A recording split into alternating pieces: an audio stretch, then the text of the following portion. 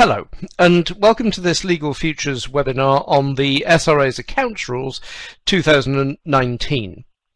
My name is Trevor Hellawell. I'm a solicitor, and I apologise, but I've actually spent the bulk of my professional career on the training and consultancy circuit, and I have been talking about matters compliance relating particularly to the accounts rules for many a long year, since 1984 in fact. But in fact, what I've been saying about the accounts rules, the new version of the accounts rules, the very much thinned down version of the accounts rules, I've been discussing since 2018-2019, when the consultations first came out.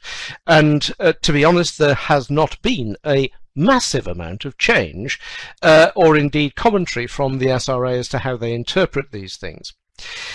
In this webinar, obviously, I'm going to be looking at a wide range of things, but I thought I would start off just by saying that why are the SRA reducing the verbiage with which we have to comply?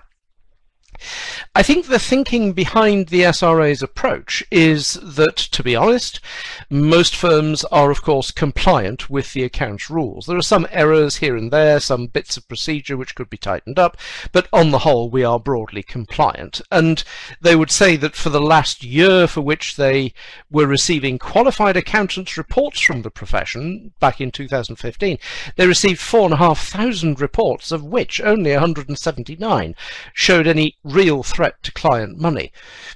And they felt that those were obviously the ones they had to focus on. The other 4,300 were, okay, fine, throw them away.